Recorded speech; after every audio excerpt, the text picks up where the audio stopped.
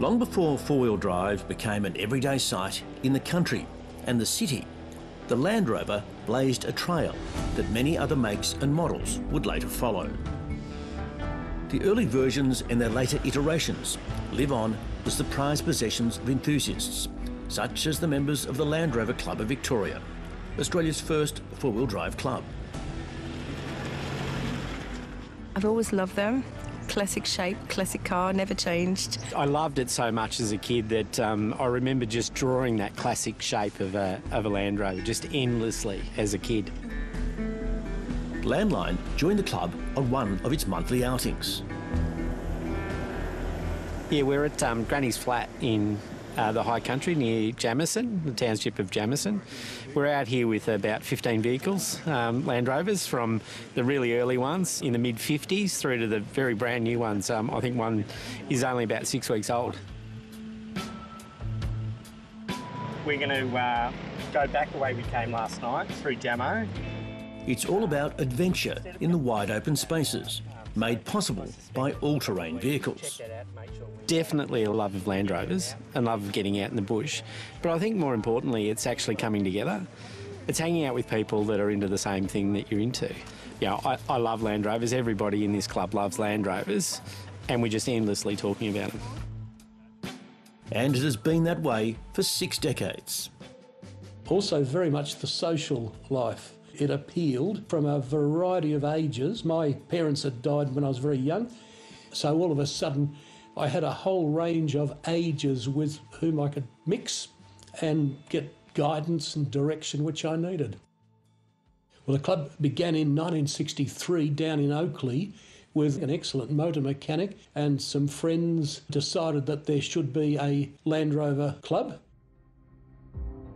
Four-wheel drives, most notably the American Army Jeep, capable of moving troops and supplies across the most trying terrain, had become important and prominent during World War II. In 1947, the Land Rover was conceived in Britain by the chief engineer of the Rover Car Company and released the following year, which is when they arrived in Australia, with perfect timing. Gashes on the mountainside marked the early stages of construction work on one of the world's great engineering projects. The Australian government had just passed legislation to build the Snowy Mountains hydroelectric scheme, the largest public works engineering program ever undertaken in Australia. It took 25 years to build and involved more than 100,000 workers, many of whom migrated to Australia from Europe after World War II. These sturdy vehicles proved invaluable in the rugged alpine country. The Snowy, at that stage, the roads were in many cases just tracks. Come winter, you would need a four-wheel drive. But I certainly know that the early surveyors who built roads, they were tracks, across the middle of Australia, they're in Land Rovers. For Australia's Woomera weapons testing program, for example, and they quickly became popular with anyone needing a robust vehicle. The farmers took to them like a duck to water, and they became very popular in farming. And then in Australia, moving to the military, the Australian Army latched onto them very early on. For outdoors types, it also opened up a new world of adventures. A lot of us were hikers and cross-country skiers myself, but the Land Rover enables you to take your family into these places and also some comforts of home. That's the main thing it allowed you to do, and you're able to get in and out on a weekend. We were away about 6 months, did 16,000 miles in 2 vehicles, and we had a bit of a rough time, didn't we? No, we had a few breakdowns and Land Rovers rolling over and things like this. Everybody of my vintage can remember as a kid watching the Leyland brothers. They all had Land Rovers. That sort of encouraged people to buy them and get out. They were the first of the real sort of family outing vehicle.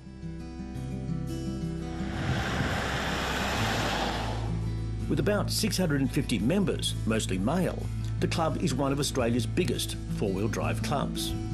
getting around the campfire is just as much fun and talking about Land Rovers as it is getting out and driving around. There's a very mixed age group, and there's people that are absolutely labouring people right up to your very white-collar worker, and they've all got the same passion, and it's lovely.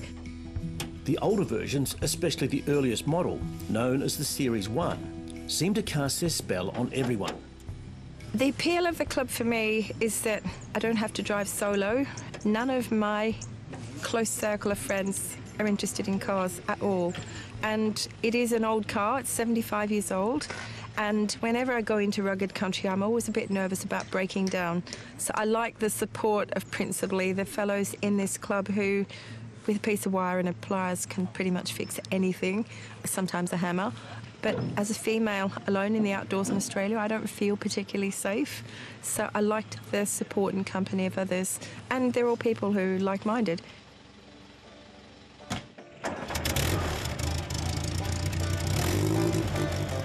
Right, so Okay.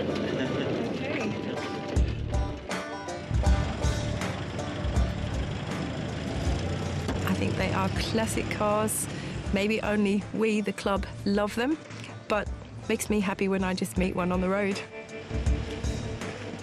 Bridget says there's often a team of experts on hand to help, which is more than a little handy when something breaks or bends in the middle of nowhere. It's a vehicle that doesn't have any electronics in the earlier ones, so they were very fixable on the track or in the bush. If anything went wrong, the average Joe Blow could get them going again. Pretty agricultural, but very reliable.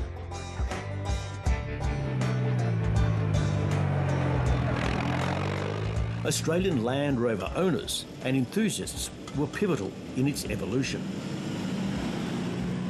Some of our members tended to hobnob with Land Rover's engineers in Australia, who were pretty receptive most of the time to suggestions, and one of our members indeed had removed the complete rear axle assembly and replaced it with an assembly from a light truck. This solved the problem of eternally breaking axles, which used to plague us. I know I broke several in my first 2 Land Rovers. Back in England, Rover, the manufacturer, quickly adopted the much improved, upgraded axle. Other modifications followed, including a way of making axles watertight. Other little things like the air vents on tops of axle housings. When you have a hot differential and axle assembly and you drive into a cold river, we were able to cross the river with water up over the bonnet, provided we took certain precautions.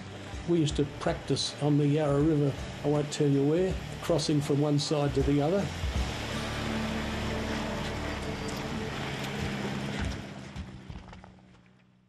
One thing that's always intrigued me about these early model Land Rovers is the amount of aluminium used in their construction. I always assumed it was because it was lightweight and easy to manufacture. Well, it turns out the reason is much more fascinating.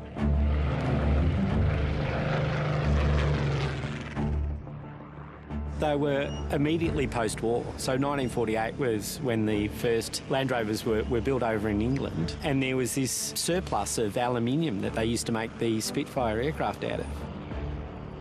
And so there was all this aluminium, and the only way they could produce these Land Rovers was 2 things. One is use this surplus aluminium, so they made that. But the other thing is that to make the Land Rovers, they needed to make them for export, because England post-war was very desperate. The economy was impacted pretty heavily as a result of the war. This is the first time that Land Rover come back to Cooma, traditional home of Land Rovers. Cooma, New South Wales, the centre of the Snowy Hydro scheme, remains the spiritual home of the Land Rover in Australia. Every 5 years or so, there's a gathering in Cooma, which is where the Snowy Mountain scheme was together. And we had our 75th anniversary, and there was the biggest gathering of Land Rovers in the world. There's always been a friendly rivalry between this early British-made four-wheel drive and the other makes that have emerged. You had Jeep, the Austin Champ and Land Rover. And then Toyota did come along. We had a member or two with the early Toyotas, but the early ones had only a 3-speed gearbox, so we tended to look down on them. And I remember it as a kid. I remember my old man, he was in the Latrobe Valley 4-wheel drive club. He was a Land Rover man. But we had Toyotas, the old FJ40s, and we had the G60 Nissans, the old Datsuns.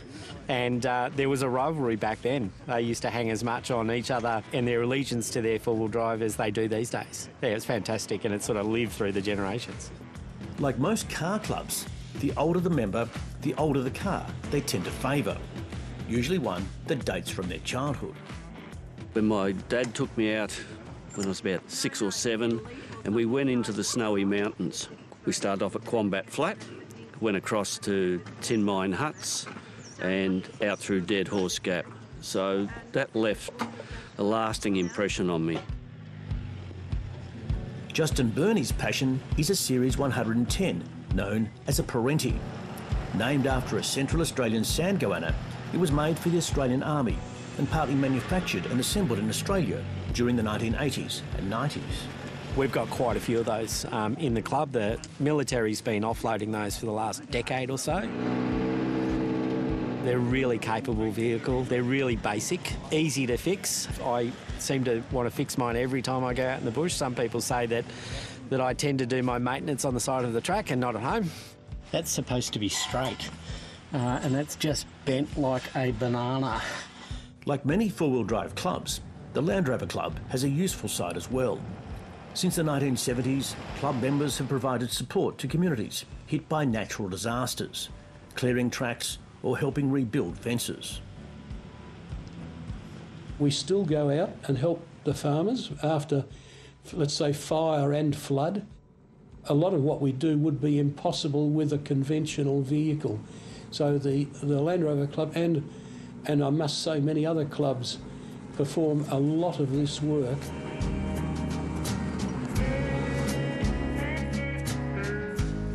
These days, 4-wheel drives are everywhere. Sales have more than doubled in the last decade. And they comprise more than half the 1 million vehicles sold annually in Australia. The car company stopped making the classic shape in 2016. Which was a sad year for Land Rover lovers, and the more modern-looking SUV, highway-type Land Rover is the one that dominates these days. I mean, they're a very capable vehicle still, but they're a little bit too plastic for many of us in the club. But Land Rover still soldier on and soldiers on to this day. The camaraderie amongst early Land Rover drivers worldwide is amazing. These old stalwarts will forever hold a cherished place in the nation's cultural landscape.